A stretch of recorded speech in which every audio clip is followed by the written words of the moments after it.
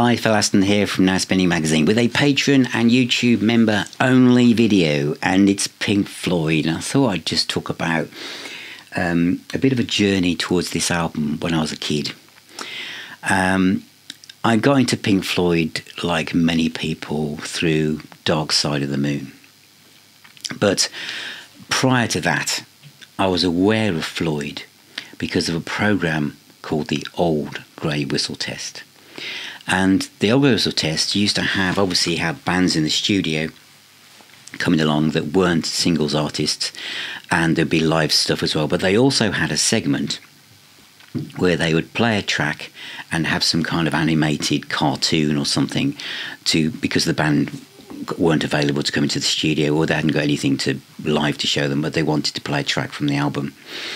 And one of the tracks that I think is quite famous for those of you who were around at the time, and I think it's probably on YouTube, is the graphic kind of animation to the song One of These Days. This is my Italian single, which I bought from Smith's, and the B-side is Fearless. Here it is. I like the track Fearless. But this is what I bought first. I bought it from Smith's, and one of these days it says 1972 on it, which isn't quite right, is it? It's probably 1972, however. I mean 71 rather, but it's probably when the single came out. And I loved it, and it was such a, one of these days I'm going to cut you into little pieces. Remember the growly voice in the track, and then it moves into David Gilmour's slide guitar, that really distorted metal-ish guitar solo over the top. It still is, to me, what made Pink Floyd so different.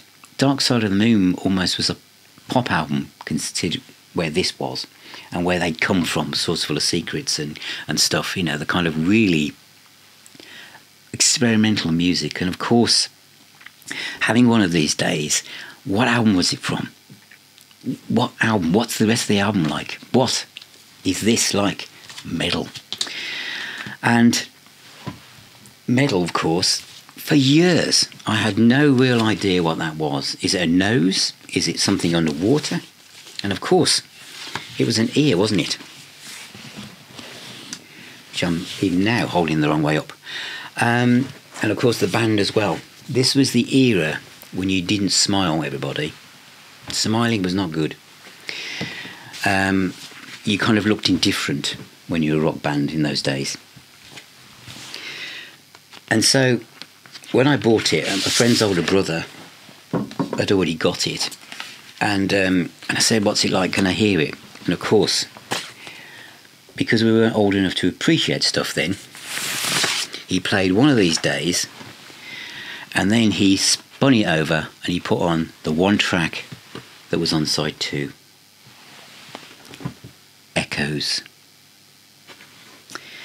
What a journey that was.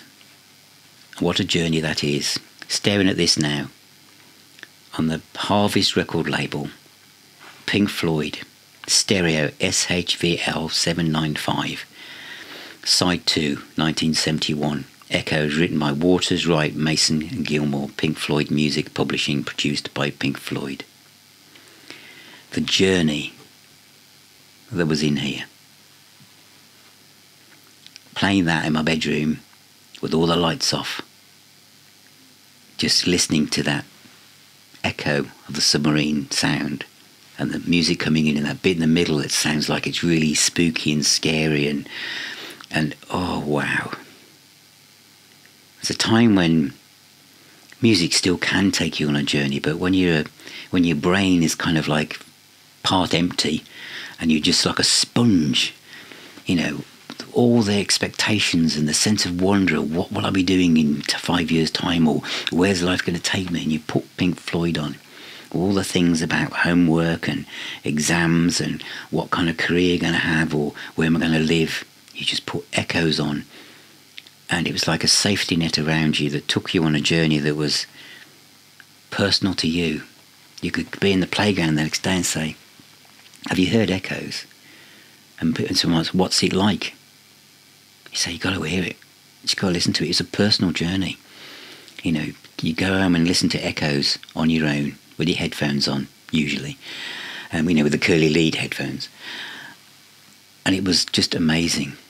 You know, Pink Floyd, at this period in their history, they were still moving in and out of the psychedelia of the 60s in a way.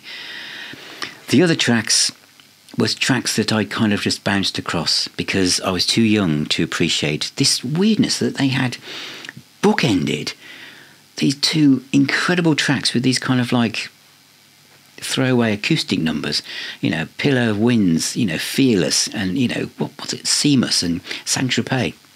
It makes sense now. It's just part of the box of chocolates that was Pink Floyd in those days. But it's still a magical album. And Echoes, is it one of the best closing tracks on an album of all time? Well, it takes up the whole of side 2, so technically it's 50% of the whole album. But it's unlike anything else, isn't it? And it really is. So, thank you everyone for your support, and thank you for helping me to do these videos. You really are making a huge difference to me, and it's incredibly motivational as well. So, thank you very much. Reach out to me by comments or email at phil.aston@outspinning.co.uk. It's great to hear from you, and if there's anything you want me to cover, just drop me a line. But take care, all of you, and I shall talk to you all very, very soon.